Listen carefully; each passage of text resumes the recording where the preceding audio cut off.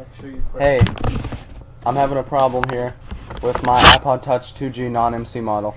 The problem I'm having, I jailbroke it today on the latest Apple software, which is something like 4.1.3, I'm not sure.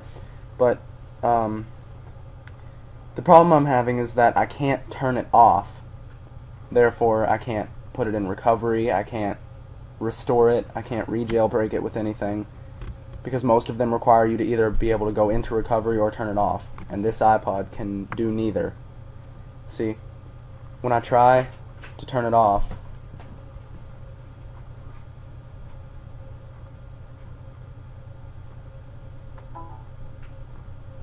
it starts right back up,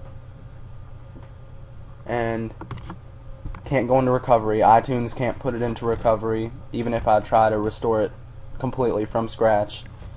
So if anyone could help me, it'd be greatly appreciated. Thanks. Just leave any answers or send me a message. I'm not sure. Just please help. I don't know what to do.